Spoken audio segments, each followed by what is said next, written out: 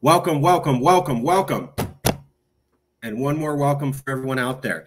Part of our continuing series where we talk to professors, reporters, writers, columnists, activists, anybody on the left, anybody on the right, anybody with a thoughtful perspective. We want to provide their perspective directly to you, the public, unedited and unaltered, so that you could do this thing that I used to do in high school called Think for Yourself. Maybe it'll be popular again. Maybe it won't. With us today is Mark Mizruchi. That's Mark Mizruchi. And it is our privilege to have him. Professor Mizruchi is the Robert Cooley Angel Collegiate Professor of Sociology. He works in politics and social change, social networks, work economy, organization sociology at the University of Michigan. Professor Mizruchi's research focuses on the economic and political behavior of large American corporations, as well as the methods of social network analysis. His primary current project is a study of the changing nature of the American corporate elite from the period immediately after World War II to the present. He is also involved in a study of the globalization of American banking and a study of methods for measuring the effects of social network ties. He teaches courses on economic sociology, sociological theory, social networks, and statistical methods. Some of the books or works that he's published was the Fractioning of the American Corporate Elite by Harvard University Press, very impressive. The Structure of Corporate Political Action, Interfirm Relations and Their Consequences by Harvard, again. The American Corporate Network by Sage, also a good publication. And Intercorporate Relations, Structural Analysis of Business by Cambridge University Press, also reputable. Some of the articles were Elite Fragmentation and the Decline of the United States. We're going to be touching on that today. And the Decline of the American Corporate Network, 1960 to 2010. And this is the article where we found the professor. But before we get into that, let's check in. Professor, how'd I do? Do we need to correct anything? Did I mispronounce anything? Is there new material that we need to provide? That was beautiful and overly generous. Thank you. Thank you. And we pronounced it right, Mizruchi. Yep. Okay. And it is not a Japanese last name like I thought. So I was mistaken on that. Apologies. So here's this article. It's called Large Corporations Contributed to Our Political Polarization. Here's how they can fix it. October 7th, 2020. What it says is, before approaching this question, we must clear up an important misconception. There is widespread belief that both the Republican and Democratic parties have become more extreme in recent years. Both sides are to blame, we repeatedly hear. It is certainly true that neither of our two major parties is perfect, nor is either immune from responsibility to our current state. To assume that they are equally extreme and intransigent is not true. However, the graph below, compiled by Professor Keith D. Poole at the University of Georgia, shows the average political positions on a conservative liberal scale of Democratic and Republican members of the House of Representatives since 1879. And there's the chart right there. And you can see around 1979-ish, right before 1981, the red line is Republicans. And yes, you do have purple Southern Democrats, blues Democrats. You do have a slight decrease in the 79-81 position for Democrats. It drops a little bit, but it's nowhere comparable to this line of red starting around 78, 79, going up to 2011, which is the Republicans. And that's what we're talking about. Is, you did have some change where the Democrats moved to the left more, but you really had a dramatic change of the Republicans moving much further to the right. The question is, what accounts for this increasing extremism of the Republican Party and the polarization that has resulted from it? I argue that it stems from what many view as an unlikely source of decline in leadership by large American corporations, a group I refer to as the American corporate elite. We'll get into that in a minute. But first, Professor, could you tell us why did you write this article? Why did you think this was a worthwhile thing to write about or study and publish in 2020? And before you answer, if you could talk to me like I have been living in a cave for the last 10 years. I don't know what's going on. And if you could speak both as an academic and as just a regular American with two working eyeballs, what's going on in 2020? Is polarization an issue? Why even look at this in 2020? Do we have any problems, or is everything perfect in America? Well, I hardly know where to start. Sorry. Yeah. If you go back 50, 60, 70 years and you look at the American political system, we had Democrats and Republicans. They were fighting all the time. They disagreed with each other. There was conflict. It's not as if it was some kind of utopia, but they generally, particularly on major issues, did work together. They tried to work things out. They tried to compromise, and they often came up with good solutions. I think the feeling was among members of both parties that you had to deliver for your constituents. And so even if that meant working with the other party, if you passed a law a bill that your constituents supported, you could go back home and tell them what you did. So if you look, for example, at the vote on the Medicare bill in 1965, what you see is that in both the House and the Senate, even though this was a Democratic bill, it was a liberal bill, clearly, virtually half of the senators and members of the House in the Republican Party voted yes on the bill for Medicare. If you go 40 years later to Obamacare, not a single Republican in either the House or the Senate voted yes. So, and what you see now, what we observe today, is the two parties can rarely accomplish anything together until, maybe when they're pressed into an extreme desperation, such as the debt ceiling crisis of just a few weeks ago. Eventually, they come up with something. But the Republicans and the Democrats seem to be unable to agree on anything today. And they seem to be much farther apart. They seem unable to compromise. And the constituencies are also much more polarized. So you have things like people, Really? the public, members of the public saying, I would be upset if my child, if some Democrat saying I'd be upset if my child married a Republican and vice versa. Something you didn't see 30, 40, 50 years ago. So this polarization is real. And the question is, where did it come from, and what's contributing to it, and what is perpetuating it? And that's what this article is about. The article picks up on the book that I published in 2013, The Fracturing of the American Corporate Elite. And I basically make the same argument, but I update it to take into account more recent events. And I have some policy recommendations at the end, which I'm sure you can. Awesome. But that's the basic story, that if you look at the last 60, 70 years of American politics, there's been this enormous change in the way our politics operate, much for the worse, in my view. How far back, this is a question I always ask people, but how far back did this polarization go? And not that you have the definitive answer, but can you tell us when obviously you've lived for a while, obviously you've lived in America for a while. Could you tell us when you go, oh, that's different. It wasn't like that before. I remember how we used to not do that last year, and now we're definitely doing it this year.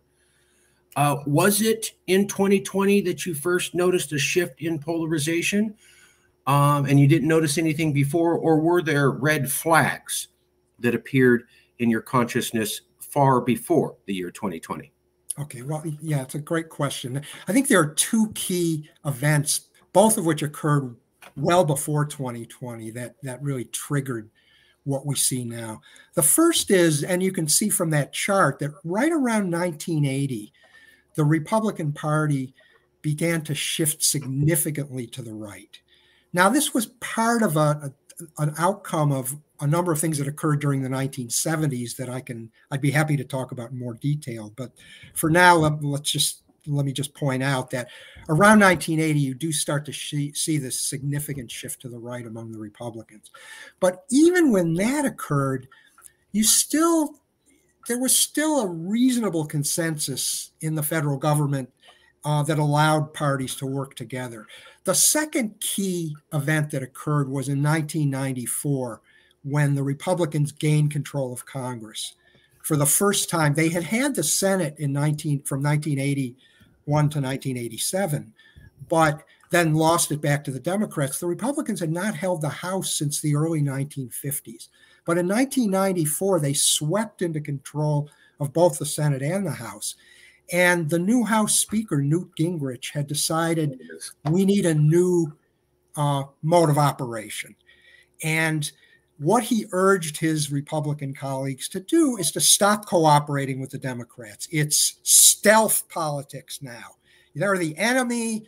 Whatever they say, it's almost, John Boehner a few years later made a quote that was almost identical to Mao Zedong in the Little Red Book, where he said, whatever Clinton is for, we oppose. Whatever he's against, we're for. And that was the attitude that they took. Yeah.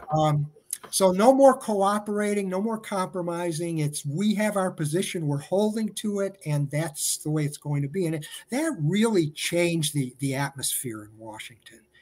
And everything that happened after that, I think, was just was part of a trend that had really started when Gingrich took over. And so by the time we get to 2016 and 2020. That was just a culmination of a process that had been going on for decades. So the Trump and 2016 is a culmination of this event in 1984. 1980 roughly. and then 1994. Okay. Yeah, and I'd heard about Newt Gingrich before, and I agree with you. There's a lot of people saying there was an increase in polarization in the 1970s. I struggle to see any evidence of that other than at the highly elite levels until you get to roughly the 1990s. But the question so you still had Ronald Reagan in the 1980s, and he was still very partisan, and very pro-Republican and very anti-Democrat, and he would routinely make fun of the Democrats and poke at them. But at the end of the day, he'd always work with Tip O'Neill, the Democrat, and they would always come up with legislation. And both of them felt we've got to actually get laws passed. I mean, I can't just come up here and talk trash against the other guy. I mean, eventually I need to get some things done so I can go back and run on that. And we seem to have lost that. We seem to have kept the partisanship of Reagan, but forgot his relationship with Tip O'Neill and the fact that they actually worked together at the end of the day and got some things done. Despite what they did on camera, Reagan was a very big partisan, but he would also, and I'm not a huge fan of Reagan, I'm just saying there was a time where you had partisanship, but things still worked. And we seem to have lost that recently. When did you notice in your personal life, what state do you live in right now, Professor?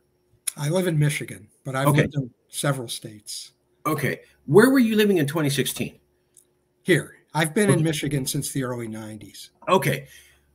When did you know this? So, because one thing you said that I love is that the people themselves are polarized. It's not just the elites. When did you notice the people being polarized in Michigan, where you're like, wow, we used to be able to get along, and now, Joe at the corner store, I can't even talk to him anymore. Was it with Trump? Was it before Trump? Or was it a couple of years after Trump? I've heard some people saying it was Obama. I've heard some people saying, no, you got to wait till 2020. When did it impact you in your life? That's a very interesting question. And I think in some ways my answer will show you the extent to which this is occurring. Please. I have very little interaction in my life with people who are not, who don't share my political views. There are some exceptions. One of my wife's close friends, they're a couple who are very strongly Republican, to the point they don't love Donald Trump, but they support him strongly. They watch Fox News. I will concede I'm a Democrat. I'm not, no point denying that. But we are very, very close friends with them, and they are the most generous, unselfish, decent people I've known in my entire life. These are people who would give you the shirt off their back. that relationship is increasingly rare. Okay, I can't think. Bless you. I can't think of any other people I interact with any degree of regularity who don't broadly share my political perspective. I mean, I have differences. I work in a university and I've got issues with a lot of the things that are going on in the university now. But, you know, we're all, when all is said and done, we're all going to vote for Joe Biden next year. You know, I mean, we all share certain kinds of sentiments about the existing political order. And I think, and so, you know, you asked me, when did I notice this personally? I can't say that I did notice it personally, but I think what's happened is that there are people who have in the past interacted. You have families where there are members within the same family who don't share the same politics. And Sure. Based on my understanding, because I don't observe this, everybody I'm related to shares my political views too. Right. Right. So, but what I've read, what I've seen is that now there are big fights within families. People no longer talk to Uncle Joe and, you know, and Aunt Sally, and you know, it has split people apart, and it's affected married couples. I mean, so I don't see it in my own daily personal life, but I read about it, I hear about it, and I believe it just watching the politics. It doesn't surprise me that these sorts of things would happen. And you live a sordid life yourself, going off the political sociological term, meaning that you're with other Democrats and you roughly have similar political ideas at the end of the day. Yeah, you know, in universities, I mean, this is one of the criticisms that conservatives make today, right? And that universities have become monolithically liberal and democratic places. And, you know, I think that there's definitely some truth to that. You know, and I'm in a field, sociology, where that's especially pronounced. I can't say, I don't know the politics of every single member of my department, but I would be shocked if there's a single faculty member in my department who's a Republican. I just don't, that seems inconceivable to me. So Republicans and conservatives aren't whack job crazy for saying, seems like the universities are all leftists. There's some truth. Yeah, now saying they're left, that's a little trickier, you know, to say they're leftists, that makes it sound like they're, you know, they're all radicals. And they're Democrats. They're on the left. They're not on the right. You see differences. I mean, there are people who are much more left. And, you know, some of the surveys suggested as many as 40% or more of current university faculty describe themselves as left as opposed to liberal. Wow. So, you know, they're not making this up. No. But it does mean that we don't, and I think they've also got a legitimate point that, you know, you put a bunch of liberals together in one place, and there are certain arguments and ideas that don't get raised. And I think that the views and the arguments that the people in those situations develop become soft because they're not being directly challenged. And there are certain assumptions that we all make that we don't question. And that bothers me a lot, even though, you know, I consider myself, you know, I'm a Democrat, and I consider myself a liberal. I am sympathetic with the conservatives who complain about this monolithic ideological perspective that dominates, particularly in elite universities, you know, which is, you know, of which I'm a member. You know, it's now, having said that, there's also a range of conservative positions, and some of them are, you know, I don't believe that somebody should be teaching in a university who can't accept the fact that Joe Biden won the 2020 election. Like, you know, there are positions that the Republicans have become so extreme today that there are people who are so far out there, and this is a significant element of the party, that no, they don't belong in an institute of higher learning. So I understand that, but on the other hand, there are people who question certain liberal assumptions, whose views really aren't represented to the extent that I think they could be and should be. Lee Jessam and Corey Clark were two researchers who had brought up that, you know, a lot of the social science researchers, a lot of the social scientists who look at political polarization, almost all of them are liberal. Almost zero conservatives who have published on the subject in the last 10 years or are of any repute. And what I question is I understand that the Republican Party moved further to the right. I get it. But what I'm wondering is, I hear so much about bias in the field academically of political polarization. And then I also hear a lot of people who study this field go, well, you know, a lot of people say it's on both sides. That's wrong. It's really all the Republicans' fault. And I'm wondering, if we admit that there's so much liberal bias in this field, should we be somewhat cautious of so many researchers in the field also coming to the conclusion that basically it's all the Republicans' fault? I think it's a great question, but my answer would be no. Okay. I do believe that this chart that you're showing right here, I hope that I've conveyed in my last few responses that I really am making the best effort I can to look at things in a balanced way, Sure. regardless of whatever positions I hold personally. And I do believe that this is objectively true, what you see in this graph. Now, what I will say is, I think on some of the social and cultural issues, I do believe that Democrats on average have moved to the left in recent years. Having, you know, a lot of the issues around race and gender and rights for LGBTQ people, on some of those issues, I do believe that liberals have moved to the left. And I don't think that that is picked up by this graph. On economic issues, on the other hand, if you look at the positions that most Democrats, and by the way, that group within the Democratic Party still, I don't believe, represents a majority of Democrats.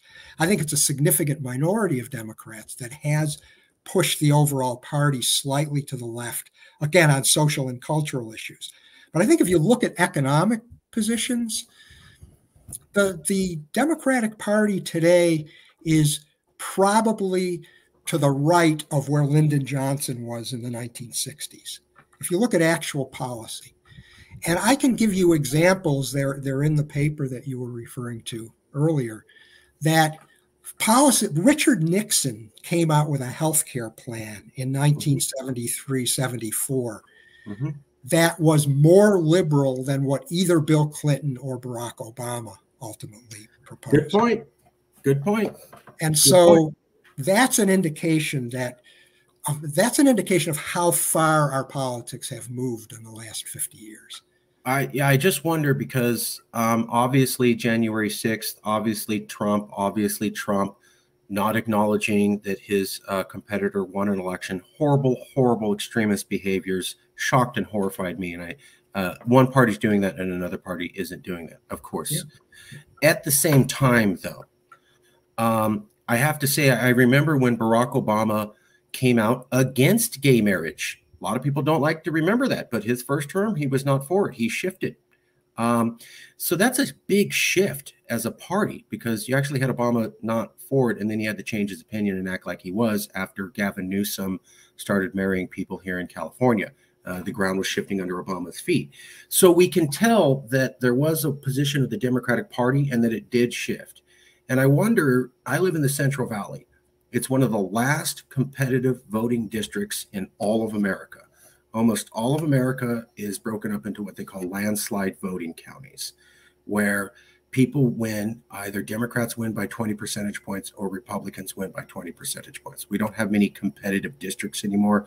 This was in the book by Bill Bishop called The Big Sort. The Central Valley is one of the last remaining places where Democrats might win by 52%, and then the next year a Republican might win by 52%. It's somewhat competitive. That almost doesn't happen anywhere else. But I got to say, like, you know, when I talk to people here and I go, transgender story time. And I have helped transgender people run for office. and I have helped LGBTQIA people run for office. And I am very proud as a Californian that we have the highest rate of transgender and LGBTQ people in our state of almost any recognized government space on the earth. Very proud of that. But when I talk to average parents and I go, transgender story time and Dylan Mulvaney on a Bud Light can, they don't think that's not radical. They think that's a massive shift to the left. And yet we never hear about that. And so I wonder, is it fair to say just the right move to the left? Because when you talk to a lot of average parents, they won't go around saying this because they don't want to seem like bigots, but they're not exactly on board with some things they feel as being pushed in the culture war. And I'm in one of the last remaining moderate grounds in all of America. People are not saying, oh, it's just the right. They're saying the left seems a little extreme too. And then I come back to, we have an admitted bias in the research field. And I'm just wondering, are we seeing everything? Part of the issues that get me is I've asked 30 different researchers. The Republican Party did January 6th. Horrible. The Republican Party denied that Biden won the election. Horrible. Awful. Bad for democracy. But we also have a federal court proving in 2016 that the Democratic Party lied to all their voters and said, yes, we did pick Hillary over Bernie Sanders. And yes, we did prioritize her. This came out in a federal court because Bernie Sanders people sued them. And the Democratic Party admitted basically, yeah, we lied. We told everybody it's up to competition of the two people. And secretly, we picked Hillary because we can do that. That's also horrible for democracy. I have yet to meet many liberal professors who are even aware that happened or are aware of the Durham report. The Durham report came out recently. It's by a full federal investigation. Nobody has denied that it was unfair or wrong or done incorrectly. They just don't cover it. The Durham report says basically Hillary Clinton lied with the FBI on the Russian collusion thing. She paid for the Steele dossier, and she misused the entire federal security system. That also can't be good for democracy. But when I talk to liberal professors about these two events, they go, I haven't heard of that. I can't talk about that. Now let's go back to how most of the problem is the Republicans. And I'm, as an outsider looking in, I'm like, that looks a little bit like bias. Am I way off base for thinking that? No, I don't think you're way off base. There was an article in this morning's New York Times by Frank Bruni. I don't remember the exact title, but it was something like, I actually saw it a couple of days ago because I received his email feed. It's okay for Democrats to criticize Hunter Biden, I think was the. Nice. Maybe it was Joe Biden. I don't remember. But he was making a point very similar to what you're making, that, look, and I would be the first to tell you this. The Democrats are not exactly angels. They're politicians. They want to win. That's all I'm saying. That's all I'm saying. Yeah. They're cutthroat. And they say things, some of these positions that people take for granted in the Democratic Party, I think. So let me just give you a couple of examples. Medicare fraud, welfare fraud. I don't know how common, Medicare fraud is pretty common. I don't know how common welfare fraud is. And, even if there's a negligible amount of it, that to me would not justify scrapping the programs because a few people cheat the system. But to deny it altogether, that there are some people out there who cheat the system, that's a problem. And I do think that the liberals in that respect can be as bad as the far right in terms of just being unwilling to acknowledge certain things. So I'm not going to sit here and defend the Democrats and say, oh, they're a party of angels who have never committed any abhorrent or anti-democratic kinds of acts. I mean, they're far from perfect. I do think, however, that it's still not a symmetric situation. Okay. When a Democrat loses, when's the last time you heard a Democrat lose the race? Yeah, there were some people in 2004 who claimed that John Kerry got robbed, that there were, irregularities in Ohio, and he should have won Ohio, but it was never taken seriously. John Kerry himself never challenged the election. It just does not happen where you've got a significant, and you've got anybody really in the party refusing to acknowledge they lost an election. Whereas on the other side, you've got the best you see among some of the less extreme Republicans is they just won't come right out and say, yes, the election was stolen. They're just silent on it. But, it's just not symmetric. And then the other point I want to make is we haven't really we've talked a little bit about the culture wars and some of these cultural issues.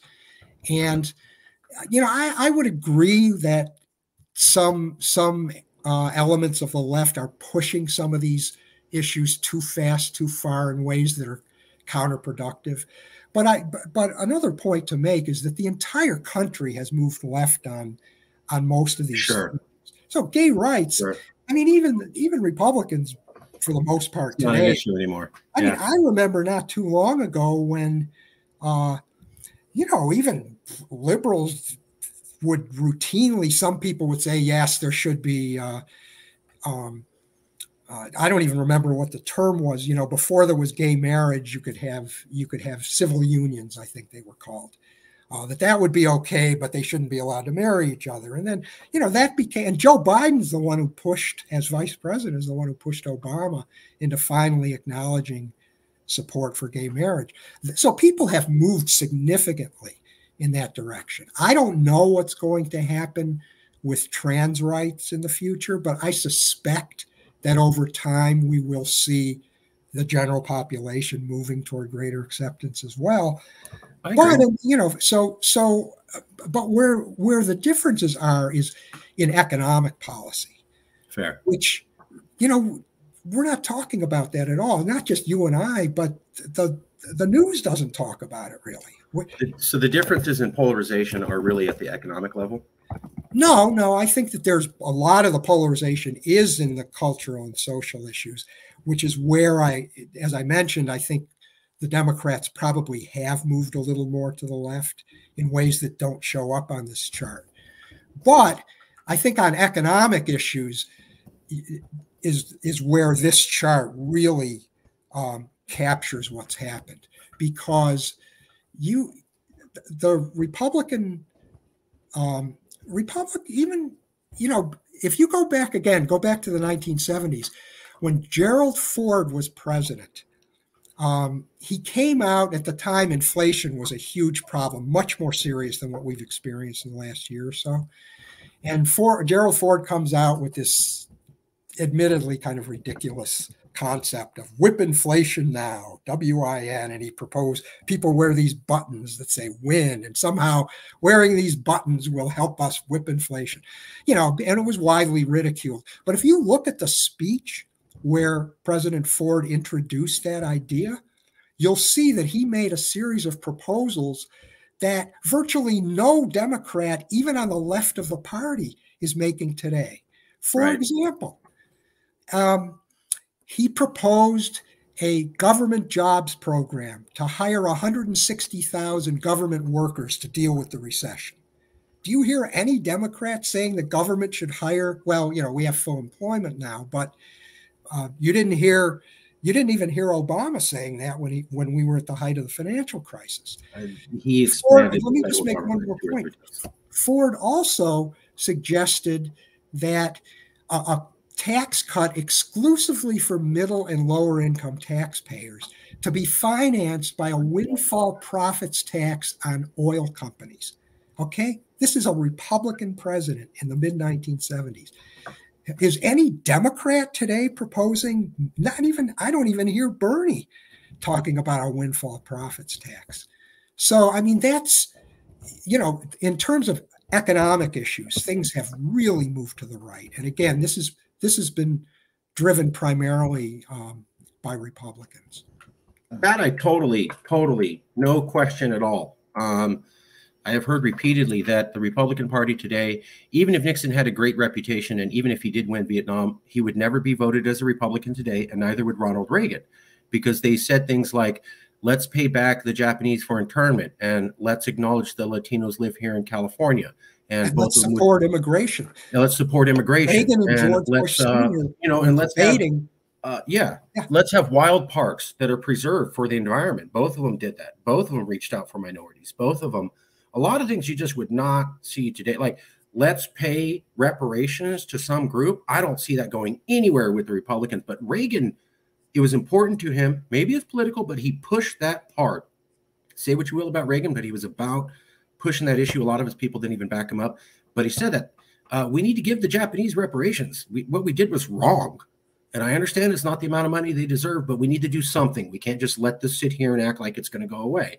That was all Reagan. You'd never see that today. Well, in fairness, there was a recent Supreme Court ruling that strongly favored Native Americans, and Neil Gorsuch has proven repeatedly that he's very strong in support of rights of indigenous Americans. To many people's surprise. Sure. So, you do see isolated cases like that. But overall, I would completely agree with what you were saying, yes. I'm just saying I agree with you on the economics thing, that you had Ford, Nixon, Reagan were doing things that would be seen extremely leftist, liberal financial policies today. Yeah, Reagan, I'm less sure about. Well, I just mean the reparations to the Japanese. Yeah. Nobody's going to back up. I'm not talking about the tax cuts or the massive military spending, but the reparations to the Japanese, there is no way in hell that any Republican today could go, let's do reparations, guys, and they're going to go anywhere. That's just going to get shut down quickly. Reagan pushed for it and still kept his popularity.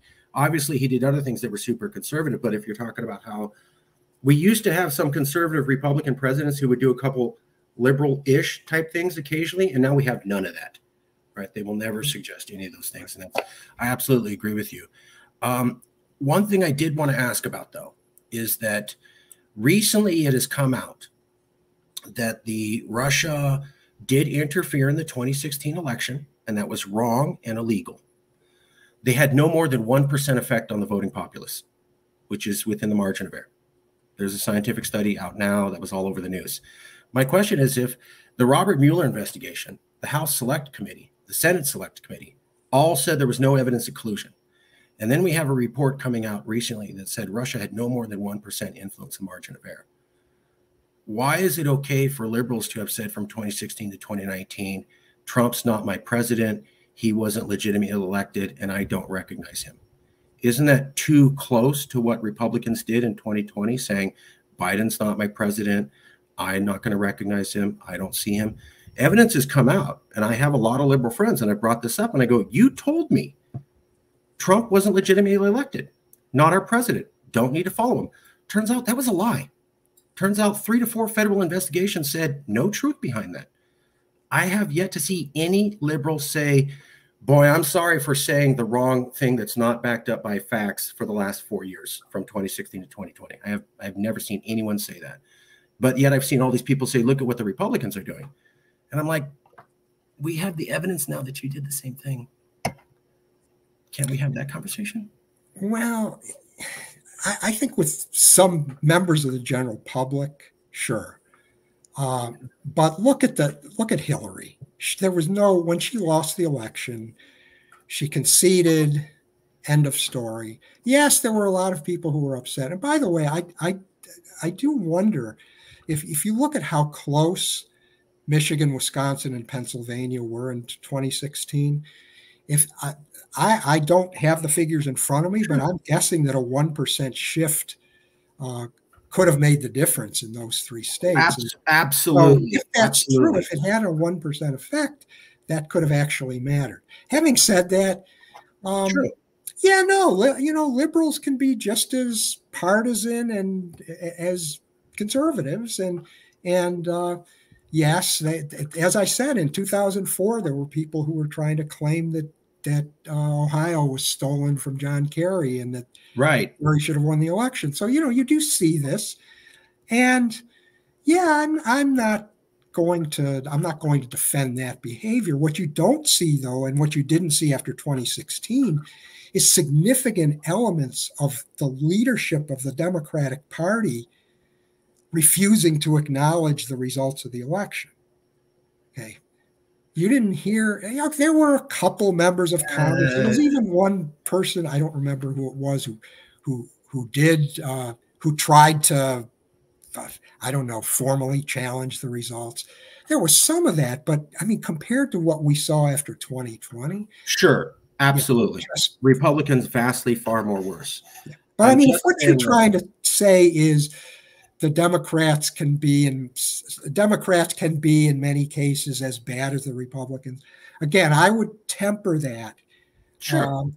I would say I do believe that there is a qualitative and quantitative difference. And I agree. I agree. You're right that you can find behavior by Democrats that is not exactly something I would hold up as behavior one would want to emulate. I'm just saying, yes, and I totally agree. The Republicans have moved vastly further to the right on cultural issues and economic issues in comparison to the left. Totally agree with that. And their behaviors are the most extreme and the most dangerous by far compared to anything the left's done. What I'm seeing, though, is that there's a lot of people scared about America tearing itself apart after January 6th. And there's a lot of people saying, how do we fix this? And the number one conclusion is, well, we need to have a conversation with each other and we need to reach out to other people. And the Republicans need to know what they did is wrong. Okay, I know a lot of Republicans. And when I start to talk to them about, that Stop the Steal thing was kind of not good for democracy and you really didn't have the evidence to push it and you kind of just took what people said, they say, oh, yeah, like with the Dems from 2016 to 2020.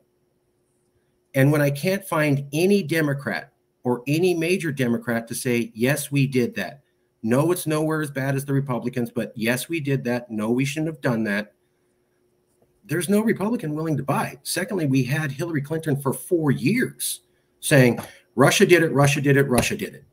And then we had Bill Maher literally went on television, and he's one of the biggest liberals here in California, and he goes, Trump wasn't legitimately elected, Russia made him president.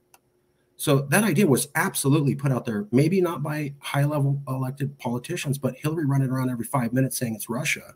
Didn't help. There's a lot of people who are on the left, don't want to hear it, don't believe it. I don't know about the Durham report. I'm sure Russia rigged the whole election. I don't care about the Mueller report. I don't care about the Senate Select report. I don't care about the House Intelligence report. I don't care about the Durham investigation. I know what I saw Rachel Maddow say for 4 years. That's the truth.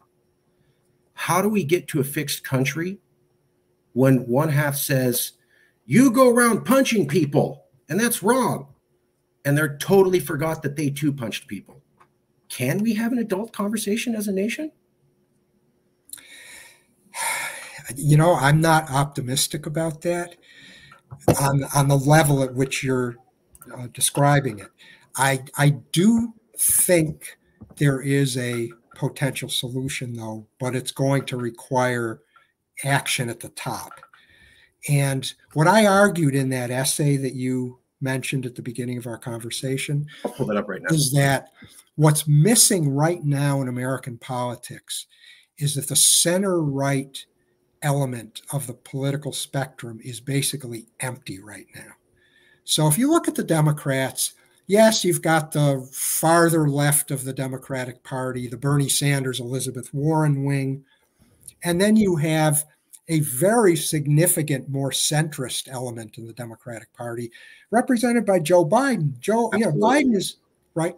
He's a centrist. Biden does have to answer to the left of the party because he's, that's a significant component of his constituency, but he's also got a very large and probably larger element of his constituency that's closer to the center.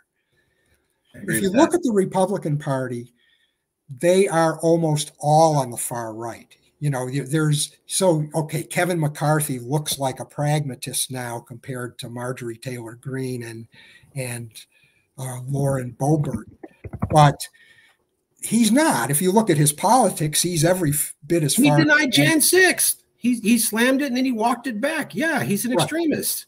Right. That's But I mean, insane. also, if you look at his economic He policies, lives 10 miles from me. That's insane, man. right. So what's missing is, unlike the Democratic Party, where you have this far left and you have this more centrist left, the Republican Party, it's almost completely far right. Even the people, the heroes of the people I would consider heroes in the Republican Party, Adam Kinzinger, Liz Cheney, people who had the courage to actually give up their political careers on principle because they abhorred what was happening to their party. I mean, these are people I can't begin to tell you how much respect and admiration I have for these people who are willing to do that. But if you look at their politics, their positions on issues, they were both also very far to the right. Oh. There really is right now, virtually no center-right component in American politics. The group that used to hold that position was the big business community. That's your nexus. That's the group that I write about in this essay. And they played that role in the mid-20th century. We had extremist right-wingers in those days, the ones who supported Joe McCarthy. They were around. Society. John Birch Society, yeah, California. And it originated in California. Everything originates in California. So I'm sorry. I apologize. I apologize on behalf of all of us. I'm sorry. No, listen, all of us who are not in California owe a great debt to the state, because you're the ones who are going to ensure that our auto companies have to produce electric cars and, save what's left of the world, because your market is so big and you're the ones who are sticking your necks out to do it. So I'm not going to criticize California, but the point is, the group that now controls the Republican Party was around back in 1940s, 50s, and 60s, but they were marginalized. They were considered, okay, Barry Goldwater got nominated in 1964, but he was swamped in a historic landslide. These people were considered extremists, fringe elements, and the group that played a big role in keeping them out of the mainstream was the big business community, which was much more moderate at the time and controlled the Republican Party. And so you look at the administration of Dwight Eisenhower, and you look at, Nixon may have been a criminal, but if you look at his policies, again, domestically, he could pass for a liberal Democrat in today's. Right. I totally agree. And so the big business community wanted no part of these extreme right-wing elements in those days. Now, what happened was, in the 1970s, when we began to run into severe economic problems, that's when this system started to fall apart. What happened is that's the real key, the key decade. And what happened was, the big business leaders started to question some of their own moderate and pragmatic positions, because things had moved pretty far to the left at that point. And they saw themselves as under siege. They were being hurt by foreign competition. Profits were declining.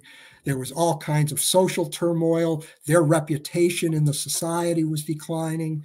And there was a feeling, we need to push back. This has gone far enough. And if we don't do something, the entire free enterprise system is going to come apart. And what they did to address this is, number one, they organized themselves and started moving in a more conservative direction. But the other thing they did that was key is they now began to align themselves with these traditional far-right conservatives. And so in the 70s, you see this alliance of big and small business, of the more moderate center-right elements of the big business community with the more far-right extreme conservatives. And they pushed the political discourse strongly to the right during the 1970s. So if you look at during the Carter administration, we had a Democratic president. We had Democratic control of the Senate and the House. The liberals thought when Carter got in, now we're going to get a consumer protection agency. We're going to get national health care. We're going to get all these things we wanted. Not only did they not get any of those, the policies became more conservative. There were more instead of tax increases on business, there were tax cuts for business. And so everything moved to the right during that decade. And then Reagan gets in 1980. No. And so things are continuing to move to the right. But what happened was the big business community, by that point, by the time Reagan gets in, had basically gotten everything they wanted. They had basically demolished the labor movement. They had gained significant tax breaks. They had gained cutbacks in government regulation. They had delegitimized government in general. And so the public, when I was growing up, long before your time, the people saw the government as a good guy. Right. You know, government is here to help you. Well, by the time Reagan got in, no, government's the bad guy now. All they're trying to do is control you. They don't help.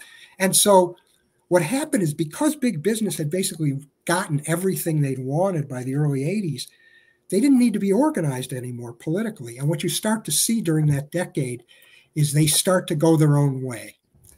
And you see this in the 1986 tax bill, where individual companies were lobbying for very specific favors, but you didn't have a business-wide collective effort to address the bill.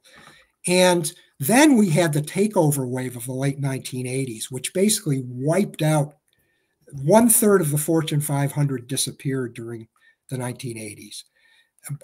Most of them through hostile takeovers. And so now management people, you know, these corporate CEOs who had been these elder statesmen thinking about the long-term implications of, you know, their actions for the broader society. Now they were on, you know, they were on this, holding on by the skin of their teeth, because next month they could be out because their company's been taken over. They could be out of a job. So there's this tectonic shift that occurs during the 1980s. So when the dust clears by the early 90s, what's happened is that these traditional right-wing elements with whom big business had aligned themselves in the 70s had slowly gained control of the Republican Party. And the big business community was now fragmented and not organized anymore politically. And so they in effect lost control of the Republican Party. And you see this happening very gradually over time in the late 80s through the 1990s. And that's what's happened today. So now what you see is big business. You know, people think, oh, the Republicans are the party of big business. Yeah, I'm not so sure about that. You know, yes, certainly much of what they do seems to be consistent with the interests of big companies, but a lot of what they do isn't. And so, for example, it's only because of the Democrats that we got infrastructure. We got the infrastructure law. They were not doing anything about it. And there are a whole series of issues that big business cares about a lot. And they can't get through, number one, because they can't organize themselves because they're too fragmented. And number two, because they don't have control of the Republican Party anymore. And so the argument I make is this center-right space in the American political spectrum that was formerly occupied by the big business community has basically disappeared. And so that's what's led to this extremism in the Republican Party now. And that's also, you know, now their constituency is dispossessed rural people who don't, you know, who are not economically affluent. They're still, you know, the wealthy still will support Republicans, but that's not the primary base of the party anymore. And neither is big business. And so to me, that's the biggest reason for the polarization that we see, is that the absence, the empty space in the center-right spectrum, the center-right space in the political system, political spectrum. And so, you know, my argument is big business has to get its act together and reoccupy that space and regain control of the Republican Party. There are a number of groups, by the way, that they're trying to do this. You know, I'm not sure how successful they've been. The Niskanen Center. I have read about them. Yes. Yeah. Good stuff they put out. There's a group called Leadership Now, former Harvard Business School students. There's a group, Business for America. There are a number of groups now trying to do this. And, I've spoken with many of them, and they, I think they see the problem in a similar way.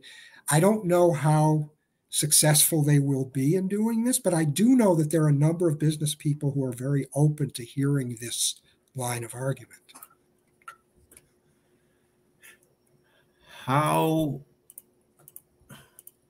Okay, I know what to do. I know what to do. There's another question I want to ask you, but this is an interesting topic. Let's say you had a magic wand. In fact, don't tell anyone, but I have a magic wand right here. It looks like a normal pin. Trust me, magic wand. If I swirl this around and I go poof, the world immediately changes to the way that I want it. I can have millions of people change their mind culturally instead of 20 years. I can have Congress pass legislation. So I'm virtually handing you this magic wand. If you had this magic wand and you could get 200 million people to think a certain way, Congress to pass whatever legislation, but you only had the power for 2 years, what would you do to totally fix America? And remember, you basically have the power of God. How do we fix America and get it done in 2 years? The reason I'm smiling is that I used to have this fantasy many years ago. If I could rule the world, here's what I would do. And I had a very clear sense of what I would do. Guide us, Professor. You're going to be very disappointed when you hear my answer. Please don't say hope. No. What's happened over the years, I hate to say it's because I've become older and wiser. That was the old line about the former radicals who'd become just, liberals now and had given up. But I'm no longer sure what I would do. I have a sense of the kind of world, the kind of United States I would like to see. And to me, the countries that have gotten it right are, and not without problems of their own, but I think the Scandinavian countries have gotten it right about how you run a society. Now, it's very easy to say that, let's just adopt a Scandinavian model to the United States. Denmark has 4 million people.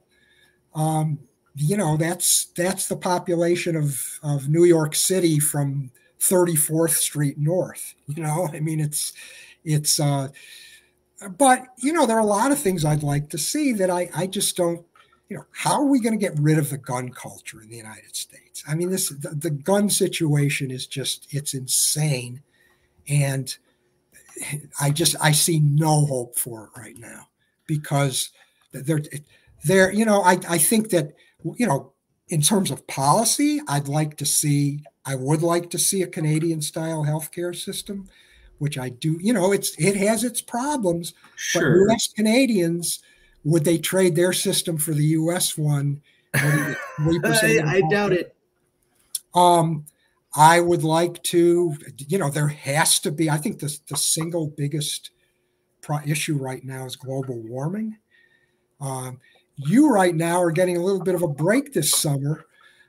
Usually we're the ones who you're the ones who have to pay for the wildfires. And, right now in the Midwest, we're, okay, at the moment we've got good air, but we've had a couple of terrible pollution waves now. Yeah. I mean, this is not going away. It's only going to get worse. Yeah. The only question is how much worse it's going to get. And I just don't see the level of urgency. And again, this is, you've got these Republicans, they're still pushing oil. It's just these people have kids and grandkids. Don't they care about them? I mean, it's insane. So I would, if I were dictator and could do exactly what I wanted, I would probably, I'd try to the first thing I would try to do is make sure that every single American was guaranteed health care. But the second thing I would do is I would make I would institute an all-out effort to address global warming, not only domestically, but globally, because it's a global problem.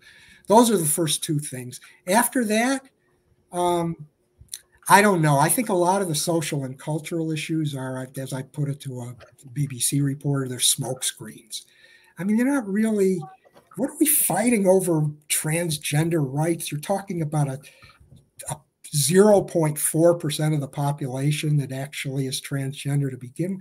It's just, but it occupies people's energy, and it diverts our attention to issues that I think are much more significant. But the truth is, I'm much less sure that I would know exactly what to do today than I was 30, 40 years ago. So sorry to disappoint you, but I was hoping you had some answers on how to cure polarization. I think the polarization's a symptom. I think that we need, if we fixed, again, I think if we could fill the center right space of the political spectrum and move the Republican Party back towards some degree of sanity, I think a lot of these polarization issues would disappear. Not completely. And again, I in my day-to-day life in the university, I am not happy. I do not like what I see. And part of it is, I think it may be a generational thing. People in my generation, I think, are, even those who were on the left, are concerned by some of the lack of tolerance that they see in some of the closed-mindedness. So I'm, I would like to address those issues as well, but I don't think, I think that we have bigger issues we have to solve before we can worry about the, who's upset about gay people and who's upset about abortion. I just think that. Sure, but we can't solve any issues anymore these days, basically. And it is because people are so culturally ripped apart. So yeah. I hear you. Climate change is a real issue. Transgender people coming and replacing you is not, although a lot of people on the right feel that way. It's not a real issue. It's just kind of a scare tactic. At the same time, until we get the polarization under wraps, we're not going to be doing anything on climate change or gun control or any of these other social issues. I mean, America's basically stalled on all these things. The least productive Congress we'd seen, I sense, since the 1930s was Obama's, not by his fault, but by the Republican obstructionists. And then it's only gotten worse since then. So, I mean, Biden's tried to do a little bit to pull people back, but Biden trying to unify the country, he said, let's all get together. You had the Republican Party initially condemn January 6th and then universally walk it back. And that was after Biden's trying to bring us all together. That doesn't look like success. I'm not blaming Biden, but I wouldn't call that mission accomplished. So I'm questioning, how do we actually end the polarization so that we can get things together? Because a lot of people who study government are saying phrases like least productive Congress ever in decades, and then again, and then again, and then again. So it's not working, and we can't deal with these issues until we get this fixed. So again, I would say, I think, and a lot of people would disagree, particularly on the left, would strongly disagree with me about this, but I stand by my position. I think that the group that has the greatest potential to address this issue is the big business community. That they need to get their act together, to start looking at the longer term implications of the situation, stop worrying about another tax cut for a few more billion that they're not even going to notice, and reoccupy that center right space in the political spectrum and regain control of the Republican Party and begin to move them closer to the center. I think that's what I see as the best hope for reducing the polarization. But, and I do think that there are elements of the big business community that are thinking this way and are open to these kinds of suggestions. But it's a very big job. The community is much more fragmented than it was back in the mid 20th century when they were able to do these things. And the argument I make in this article here and also in my book is I present chapters and chapters of evidence of the kinds of things that the big business community did that, back when I was in graduate school and I was much further to the left and we hated those, all these corporate elites, they're the bad guys, they're ruining everything.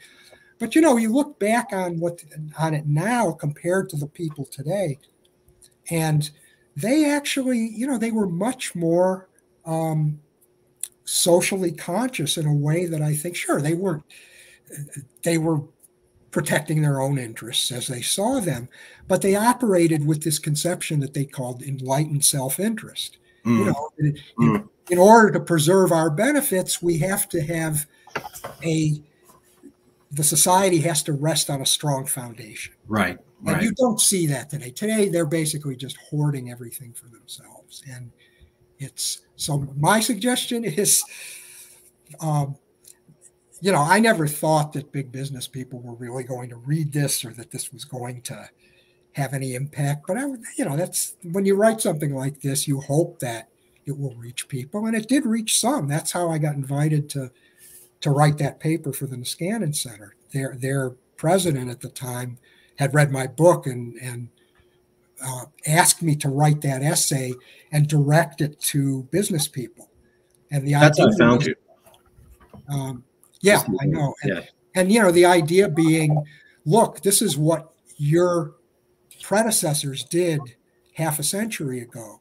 This is what you need to do now. That's what I was trying to argue. And again, you know, who's going to listen to me? But you know, it's a good idea, and we're out of solutions, and things are getting worse. And these business leaders still live in America, and they got eyeballs. They've got to be noticing things burning down around them, and things not getting better. I mean, you have to be blind or in a cave or in a coma to not get that things are getting bad. And so I'm wondering, are they going to realize, oh, I'm the solution? I didn't know that. I'm wondering, do you think business people know that they're the solution and they just don't want to? Or do they think this is a new idea to them? Maybe they forgot this history you're talking about. Oh, yeah. I don't think they know this history at all. That's why I wanted to point this out to them. Okay. So it would be fair to say I really don't think they have an awareness of what they would be capable of doing if they could get their act together. And what I was hoping to do with this study is say, look, this is what your equivalents did back in the 1950s and 60s. And the world was a much better place. Well, I mean, the world was messed up. And I don't want to turn this into some kind of utopia. But you know, there were aspects of our society at that time, that, including the political system, that did work well and worked in ways that our system does not function with today. And so, you know, certainly as at least a partial model of how they might be able to have influence. And you know, I don't see why they would not want to have an impact if they could. But I don't think they are aware of this history at all. That's my sense. Right. Well, we've seen businesses take some sort of awareness that they need to be on the right side of social issues. Certainly seen that. But we've also seen social issues. Right. But we've also seen, you know, Trump was the president from business, right? And he was the most polarizing guy ever. So I'm wondering what messages the business crowd is getting. They did not support Trump initially. Okay. And, yeah, they were not a single top 100 company was supportive of Trump initially when he ran in 2000. They wanted Jeb Bush. And I mean, in 2016, I'm sorry. Sure. They're already, even the Koch, Charles Koch, you know, they're not the Koch brothers anymore because one of them died, right? David passed, yeah. But they're trying to stop Trump in 2024. They, you know, and they're about as far right as you can get in the business community. So I don't think I do think they want the Republicans. I don't think they want Trump. Okay. Okay. Last question. Yeah. Are the people, you already gave an answer, but I just wanted to bring this up again. It's not just the political elites. The people themselves are actually polarized. I think you were talking about people that want to date outside of their party anymore. The evidence seems to suggest that, yes, the degree of polarization in the general public is far greater than it was in earlier decades. Yes. Okay. Because there's some professor saying the people aren't polarized. How do we know that? We have a bunch of opinion polls. And when we ask them, do you want your kids not shot in school? 70% say yes. And do you believe that women should have the right to an abortion? 65% say yes. And Do you want the earth to not, die? 70% say yes, and they have these opinion polls. And so therefore we can conclude that because the public generally agrees, or the majority of them seem to agree, certain policy issues, there's no real policy difference. There's no polarization. It's just a TV narrative. Yeah, okay. So what's going on there is that, and again, this is my understanding of the evidence that's been accumulated, is that it's not about, the polarization is not really about attitudes per se. It's about identities. So people identify, they see themselves as, I am a Republican. That means I hate Democrats. Most Republicans will tell you they want background checks, for gun purchases. Most Republicans will tell you they think taxes are too low, the tax system's unfair in favor of rich people. But it doesn't mean anything because it has no impact on how they're going to vote. If what people say, you can show a statistical association. Yes, people who say abortion should be legal are more likely to vote for Democrats than for Republicans. People who say we should tax the rich are more likely to vote for Democrats. But there are lots of Republicans who say we should tax the rich, but they still vote for Republicans. So that's the problem. It's not the attitudes, responses to these questions per se. It's how people see their own political identities. And those tend to be very fixed. And then the attitudes and the identities are often developed as oppositional. So you ask a lot of Republicans, well, we hate Democrats. They care more about Joe Biden losing next year than whoever wins for the Republicans. Right. And, certainly the Democrats right now, a majority of the Democrats don't even want Biden to run next year. But yeah, you can be sure that when the election comes around, they will all be voting for Biden because they're terrified of Republicans getting in. And so you're right about the attitudes and responses to specific questions, but I don't think that's what's driving politics right now. Thank you. It's a debate, and you really helped clarify that. Okay, last two questions. You're not you. You're not me. You're a third-party person who's watching this video. And they said, wow, that was a great video. I learned a lot of stuff I didn't know, real insight, never heard about the corporation angle. And there was a lot of material, and I'm struggling to remember it. But there was this one thing that the professor said. And it's 5 days after I've watched that video. And while I struggle to remember all the content of the video, this one thing the professor said sticks with me. In fact, I can't even stop thinking about this one thing the professor said. What is that one thing you want a random person you'll never meet to not be able to stop thinking about 5 days from now? I would say that's a tough one. About polarization. Yeah. I think the key thing is this point I was making about the center-right space in our political spectrum being empty, and that it needs to be occupied, and the group that needs to occupy it to step forward, love them or hate them, is the big business community. That's the role that they need to play, and that could have a significant impact, I believe, in beginning to reduce the polarization we see. Okay. I hope you felt this was a fair interview. It wasn't gotcha journalism. We didn't put words in your mouth. You got to say your piece.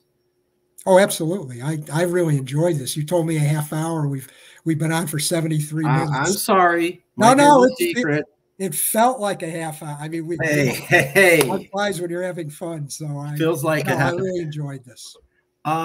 You don't have to name anybody, but we like to keep the conversation going. Do you know anybody who might be willing to be part of an honest conversation? They could be an academic or just an activist. They could be on the left. They could be on the right.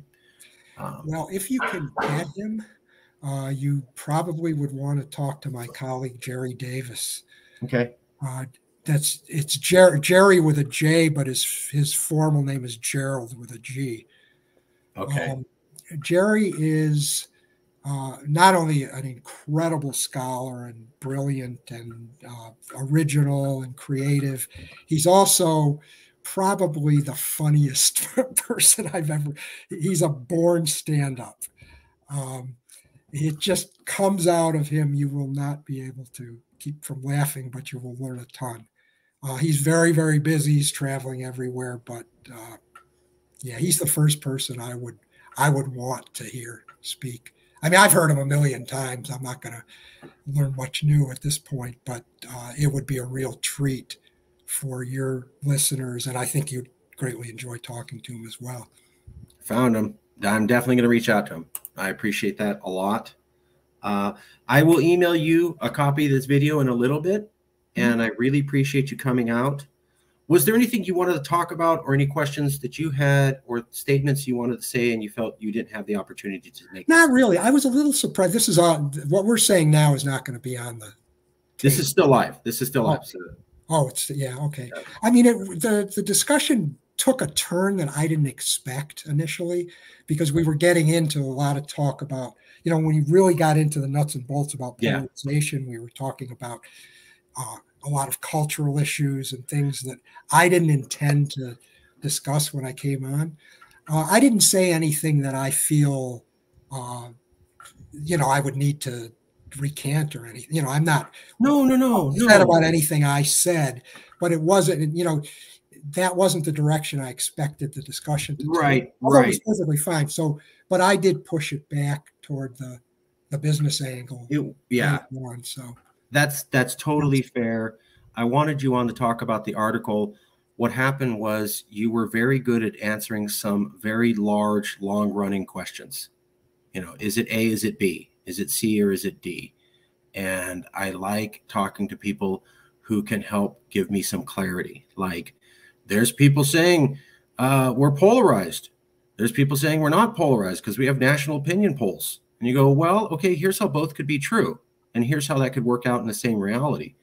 That kind of insight and creative thinking is exceptionally illuminating when trying to understand this complex problem. And I really appreciate you being willing to step outside the box a little bit and answer those questions. It helps a lot, especially to the public. This is not a well understood topic, and certainly not in detail by the average public. It's well understood by academics who research it, but I'm finding the average public, when you really get into, like, try to get the average public to know the difference between political polarization and affective polarization, a basic concept in the space, and they have no idea what you're talking about. So I really appreciate you being willing to break it down. I think it's this, I think it's this. And you were operating both as an American living with everybody and separately also as an academic. And that's what we did. That's why I did that. And it's just valuable information. We just don't have a lot of people saying this. We don't have a lot of people acknowledge. We don't have a lot of people even acknowledging, yeah, it's mostly on the right, but there is some room on the left for improvement. I almost don't see that anywhere. And so to actually see somebody who's researching the topic go, yeah, duh, that's only logical, it's exceptionally helpful. There's a lot of confusion in this space, and there's a lot of just ignorance of the public. And there's big questions in this field they can't even answer amongst themselves. So there's no agreement on, is it just the elites that are polarized, or is it the public that are polarized too? If you look at the literature on political polarization, there's a massive divide in the academic field between those two opinions. And so if the academics who are experts are debating a topic and can't come to a conclusion, what chance does the lay public have? Yeah. That's basically what I'm getting at. So thank you so much for being willing to participate, and I really appreciate your flexibility. Okay, and thank you for having me. I'll email you shortly, and thank you again, Professor. Okay, take care. Bye-bye.